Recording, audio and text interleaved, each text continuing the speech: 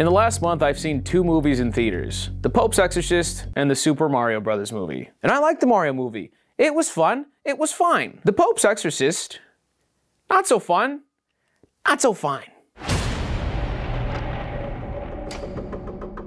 Let's start negative. I say this respectfully concerning Exorcist movies. Does anybody f***ing care anymore? I don't think the exorcism tag is a hot commodity like it used to be. So I immediately thought the worst when I first saw this trailer. And speaking of the trailer, there was one thing that stuck out to me in the marketing of this movie. And it was this critic quote that they kept stapling to their forehead. Critics are calling it The Exorcist meets the Da Vinci Code. And I've got a bit of a bold claim in return. I don't think that guy watched the movie. Now I know those critics are calling it Rosemary's Baby meets The Avengers. Things should be taken like with the loosest definition of those movies, but I can't lie to you, that's pretty much the entire reason why I went to go watch that movie, because that quote bothered me. I just kept stewing about it in my brain thinking, I know the only reason he said The Exorcist is solely for the fact that there's an exorcist in that movie. But I was wrong. In fact, it's much worse. I will get there soon.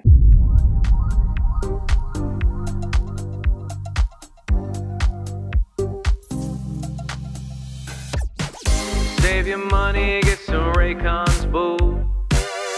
At the price of all those other fools, it's true. Buy now, pay later's an option too. Quality sound over 50,000 reviews. 5 stars like I'm with Majin Buu. Noise isolation, I'm not fucking with you.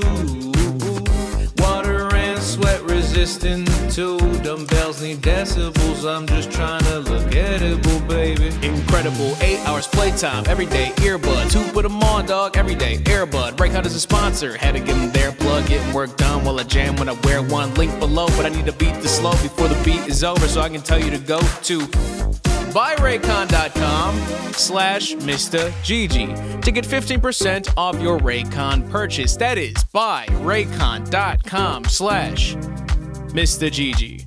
And thank you, Raycon, for sponsoring this video.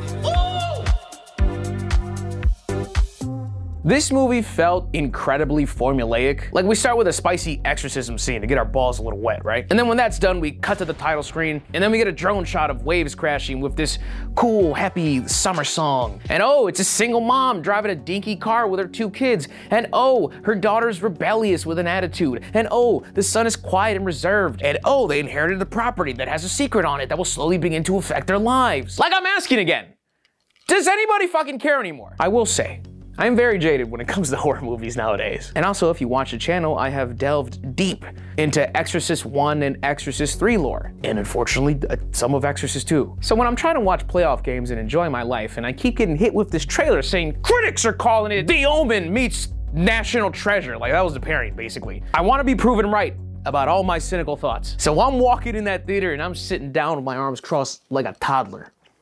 Show me what you got, Pope's Exorcist. Now, the entire time that I was watching this movie, I kept having the feeling of this movie being outdated. Like I was watching a movie that should have been released 8 years ago. And after looking into it, I guess production had actually started in 2020, so eh. And although I did not particularly like this movie, there is one saving grace in this film that separates it from a lot of the poop drivel horror movies that you see in theaters, and that is Russell Crowe. He plays the Pope's Exorcist. And had they not cast Gladiator, this movie would have stunk out the room. There is not one good scene where he's not involved. He even got some chuckles and smirks out of me. He's playing this serious, badass chief exorcist who also has randomly stupid, drunky humor. He is the only reason that I did not hate myself leaving that theater. He is the only reason that I am not shoving my entire ballsack in this movie's mouth. Now it's more so like I'm hitting this movie with like the Wesley Snipes meme where I'm like, I gotta do it, but like, fuck.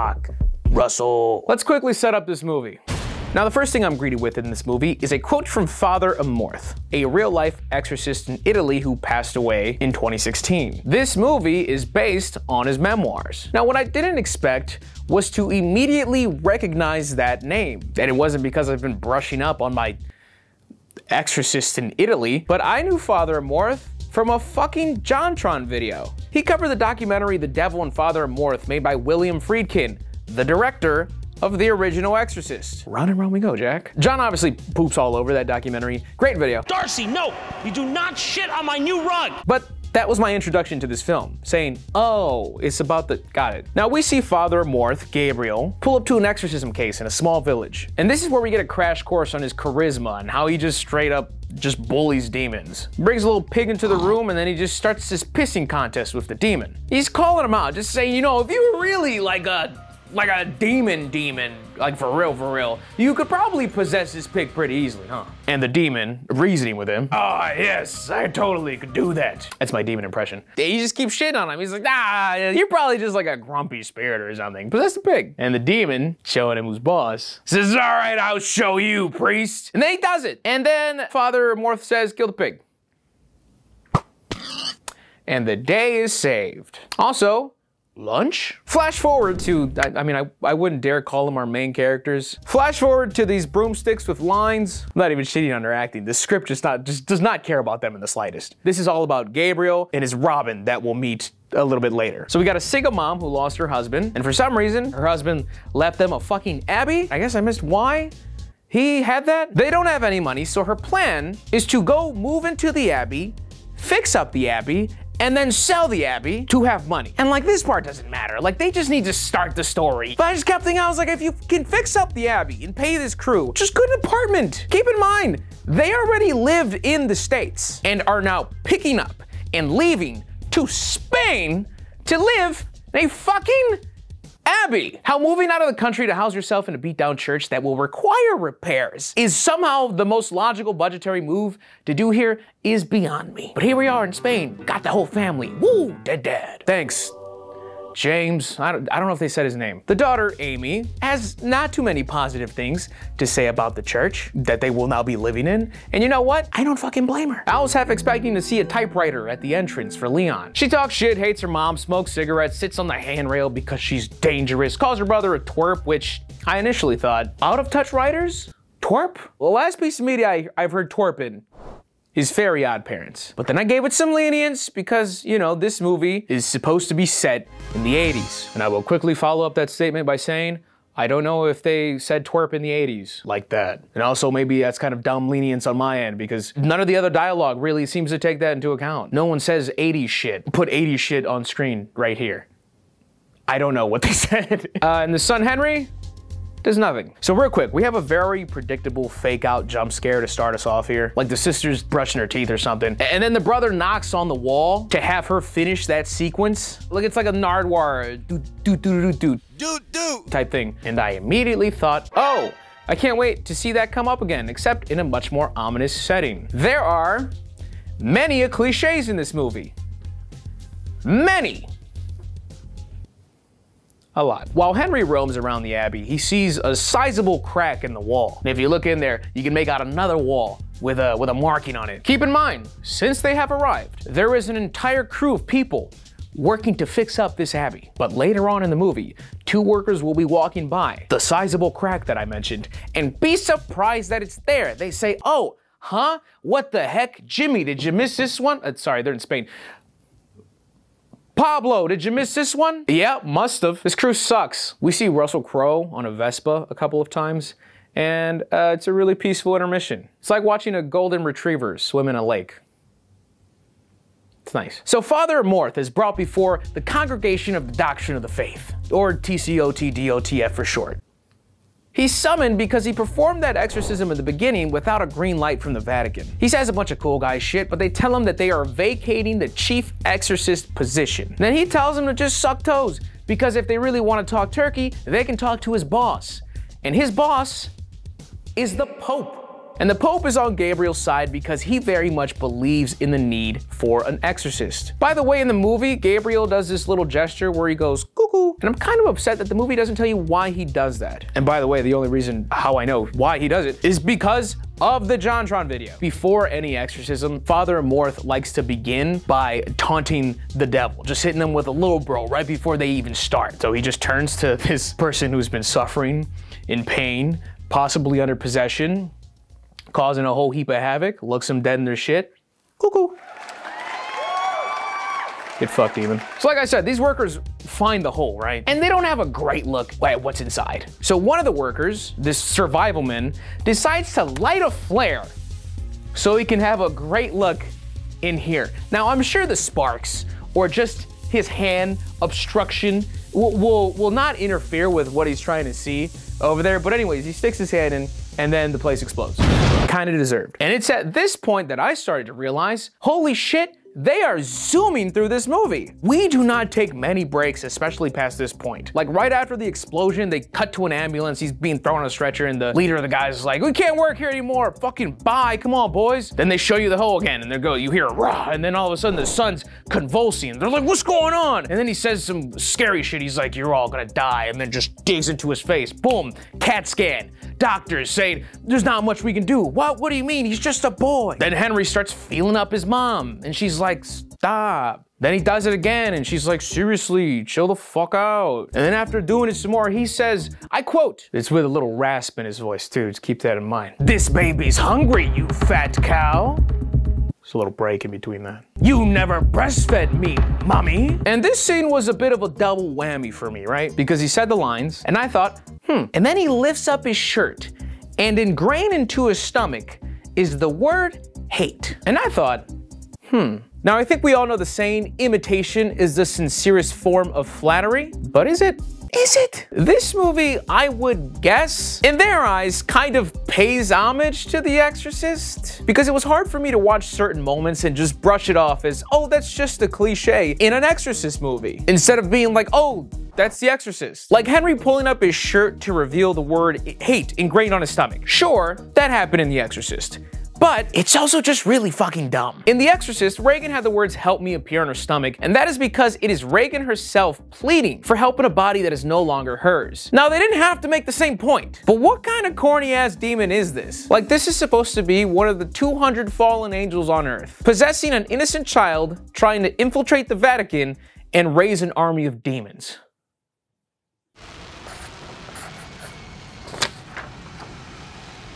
Now later in the movie, the Pope is in the hospital because of demons. I'm not joking, that's basically why. And while he's there, he projectile vomits blood onto another holy man, which looks terrible. It isn't shocking, it isn't scary, and it's actually passed over pretty quick because it doesn't look good. So why include it? Cause Exorcist? Were you baiting out that critic to put that stupid fucking comparison in? And of course there's a head turn moment, but I've seen this one used way more across the horror genre, so I'll give it a pass here. Now this movie does confuse me a bit because it is taking itself seriously about 85% of the time. And I kept struggling to discern the intentional comedy and the bad writing. Like the boob scene with Henry Fonda over here. Henry Fonda used to be an actor and the kid's name is also Henry. It's really good wordplay. Like, I think that was just bad writing. Because possession demons can be very childish in their insults and they can often be crude. Like in The Exorcist, possessed Regan tells Father Karras, your mother sucks cocks in hell, Karras. Which is both of those things. But it's also super fucked up because Karras' mom dies in the movie and he feels really guilty about it. And he's also a man who's struggling with his faith when a demon, who if anybody knows what's going on down there, is telling him, yo, come get your girl. Also, yes, I know, stop comparing it to The Exorcist. That was my last comparison. So in that same vein, the next scene is supposed to be funny, which it wasn't bad at all. Evil Henry says, bring me the priest. And just so you know, there is a priest already at the Abbey that is helping out the family, Father Escabel. So he calmly, goes into the kid's room, opens the door, and then he gets fucking catapulted out, smacked into a mirror. And then Henry yells, wrong fucking priest. He roars a lot in this movie. I'll pick up the pace a bit from here. So this small town little abbey discrepancy somehow makes its way straight to the fucking Pope. So then the Pope tells Gabriel to get on it. And by it, I mean the Vespa.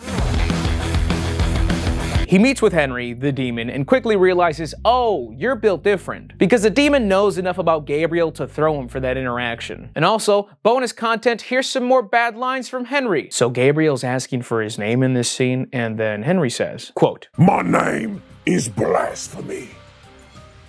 My name is Nightmare. Which was like supposed to be an impactful moment. Be like, Nightmare, I don't like those things. But it kind of just reminded me of this. I am the Nightmare, K.S. So we have a few questions answered at this point. Like, why was the boy possessed? And the answer is, Trauma. The answer is always trauma. See, Henry's dad that died, he died in a car accident. And Henry was in the car when that happened, so then he saw him impaled and dead, and he just hasn't been the same. And apparently, trauma can be a gateway for the devil, which isn't that great? Oh, your family was murdered in front of you? I mean, well, it can't get much worse from here. Oh my God! Gabriel is also vulnerable here because he has two skeletons, if you will. One, he used to be a soldier and his platoon got shot up right in front of him, and he was the only one who survived, so he felt really guilty about it. Two, there was an exorcism case of a girl named Rosaria, where Gabriel determined that she was just mentally disturbed, so he passed off the case to someone else. And then unfortunately, ended up witnessing her jump off like a clock tower to her demise. Turns out she had actually suffered years of sexual abuse within the walls of the church, and he once again felt incredibly guilty for doing nothing about it. Anyways, back to demon stuff. That Nardwuar knock I was talking about, that comes back into play, ominously. Gabriel then huddles up and he's like, all right, wait, we have to figure out the name of the demon to cast him out. Henry calls Gabe Soldier Boy because he was a soldier as a boy, but my brain didn't hear that. My brain heard what you heard. Fuck y'all. Henry tells the priest he's gonna fuck him and that Gabriel's gonna be coming because of the fucking and that he's gonna hate that he is coming. I'm just delivering the news. Father Escobal also gets called out, like Henry calls him a panty sniffer and he tells him, oh, you're too busy fucking the congregation's daughters, which I have yet to find an insult there. And I hate to bring it back to this, but as you should know, critics are calling this The Exorcist meets the Da Vinci Code. So we should probably not talk about why that second movie is even in that quote. So Gabriel and Escobal make their way into that secret room that's been hinted at this entire time, finding documents, catacomb, and the records of that abbey are all redacted, and apparently that has to do with the Spanish Inquisition. So all of the skeletons that are down here in the catacomb are people who would not convert at that time. And all the sealed off gases down there of decomposing bodies and stuff are the reason that the flare blew up. Apparently the church was trying to cover this up because I guess the Spanish Inquisition only began because of a man who was actually possessed getting in powerful people's ears. So all those people who died for not converting was ultimately the work of the devil. The Exorcist at the time was also buried down there, but he gets like a cool burial because he was just kind of in a nice chair. And that sizable crack in the wall that I was talking about, that was made by the construction team, I guess, and that's what freed the demon. So basically, the demon actually possessed Henry to get Gabriel there, to possess him, to get someone on the inside of the Vatican to raise an army of the fallen angels. Just like the Da Vinci Code. So they eventually discover the name of the demon. So now it's time to exorcise said demon. But first, Gabriel decides he should probably sit down and confess to Father Escobal and talk about Rosaria and the war some more. Meanwhile, upstairs, the mom is no joke being sonic rolled in the air to a mirror and then being choked to death, while the daughter is levitating and having her neck snapped. But yeah, it's crazy that like 40 years ago, I almost got shot with my boys. Right, dude? Also, Father Escobal has an epiphany at this point, like now in the movie, and says something like, "Bring me the priest. It didn't mean me. It meant you." No shit. Was you being bow and arrowed into a mirror not evidence of that? Henry literally said, wrong fucking priest. Rah! So now it's time for the epic showdown, the exorcism. It's rainy and thundery, of course. Henry is trying to use mind tricks on the priest. Then Amy, the daughter, also gets possessed. And it's really funny because she climbs up the wall like Spider-Man and then starts contorting and shit and then just jumps back down. That was pretty cool, right? Yeah, I've been working on that one. And then she tackles her mom through a door and then fucking smacks her head into a sink, breaking the sink. And how that woman is not dead yet is astounding. Gabriel realizes he's losing the fight, so he tells the demon to take me instead, leave them alone. Which, two things real quick. I never got the point of them discovering the name of the demon. It was a fairly big point they stuck on, and the reveal of the demon's name was like, oh shit, it's Asmodeus. And I kept waiting for Gabriel to say the name in the middle of the exorcism and catch the demon off guard and be like, how did you know? But I don't think anybody ever said his name the entire time, either of the fathers. They just were losing the battle. nothing changed. 2, this also happened in The Exorcist. I haven't really talked about what's happening with the Pope, by the way. I guess they just needed something else to cut to at this point in the movie, because I swear every time it cut back to the Pope, it was like a fucking 8-second scene and then back to what was actually happening. So like I said, he's in the hospital because demons. He read a spooky letter and he was like, demons, and then he went to the hospital. And when Gabriel gets overtaken, it cuts to the Pope and it's him in the hospital bed saying,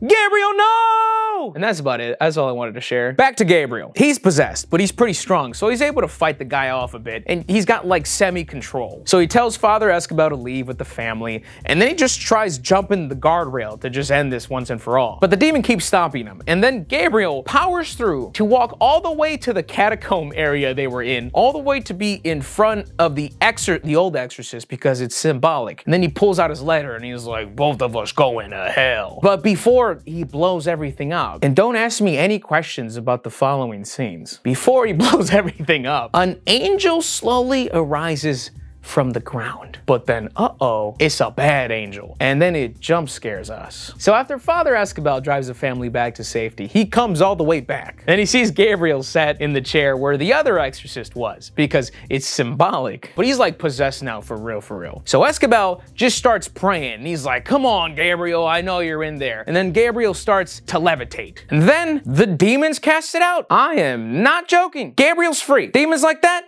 easy pickings. But now, the demon is sentient, I guess is the word? Because it's not banished, but it no longer needs a vessel either, because the demon is still talking to them and then spawns in Rosaria as a demon, which then attacks Gabriel, or is like kind of riding him for a little bit. I don't know what's going on, choking him. And then some naked woman that matters to Escobar spawns in covered in blood, also a demon, and starts attacking him. Are you still with me? So Escobar's on the ground and he grabs his necklace, I think, puts it to her forehead. She swells up, blows up, blood everywhere. He then grabs his cross. It's like when someone's passing the gun to someone in like a gunfight and they fucking pop it up. That's what he's doing, but with a cross. And he grabs a cross, and no joke, you hear like a laser wind-up sound when he puts it to her forehead. It's like a halo gun. She doesn't even blow up. It's funny. He's like frying her and then just kind of nudges her off into a little pool. Did I mention there's a pool in the catacomb? There's a pool in the catacomb. She falls into the pool, which then turns into a pit of hell. They pull out the crosses and pray her away one last time. Sonic boom, they both fly back. Then the day is saved. Gabriel then finds a flask in his pocket, and he's like, you know the Lord works in very mysterious ways, which I thought was cute. But speaking of shots, can I see you on a Vespa just one more time? I needed this. So the Pope is now healthy. There was a change in the congregation, which favors Gabriel. By the way, this is how much the family did not matter at all. Their resolve is just one of the guys just quickly on the move telling us that the family has moved back to the US and they've safely recovered. That's it. Anyways, the end of this movie trips me up. So Gabriel walks into the Vatican's secret library or whatever, and he and Escobar can go in there because they did a really cool thing. And the guy that's there is discussing the 199 other sites where God is not welcomed, because the Abbey was just one of them. I felt like I was watching like the end of Rush Hour or Bad Boys or fucking Narcos. What do you know about the Cali cartel? Gabriel invites Escobar to join him. He accepts. And then the movie ends. So I guess it's a setup for a buddy cop exorcist film where they visit godless sites and destroy them, which honestly sounds way fucking cooler than what I saw. I think this film should have just fully leaned into like off the wall. I know it sounds like it did, but because it was still trying to stay leveled and still trying to take itself seriously a lot, but also including dumb shit, it just came off bad. But that sequel sounds cool. Like, I'm all for Russell Crowe taking it to demons again. If you're getting rid of Russell, fucking throw it away. Now, I don't think the sequel will actually happen, but if they can find the right path, that could be a fun movie. But another problem here is that I feel like it would be shitty of them to turn this series into like a fucking Marvel movie or something when it's based on Father Amorph's life. I don't know what are the rules to shit like that, but I mean, it's already got mixed reactions from people, so I don't know. Just to reiterate my feelings, I would never say this movie is as bad as something like The Nun. I think this movie is years ahead of that joke, but it is incredibly silly and not in the fun way. Hope you paid Russell a fat bag because he earned it. But for now, that is it. To the Vespa boys. If you guys enjoyed this movie review, please leave a like. I would very much appreciate that. Subscribe because I'm trying to hit 1 million in 2023. Here are my lovely patrons. They're great. Maybe it would make more sense to put them over here by the green screen. Either way, they're on screen. Appreciate you guys. Do exclusive videos over there monthly at viz.tv/MrGG for fucking barware and clothes and stuff like that. If you haven't checked out the second channel, Mr. G-Dubs, there's content there that you haven't seen. And as always, I am Mr. GG, and I am out. Rah. Bye.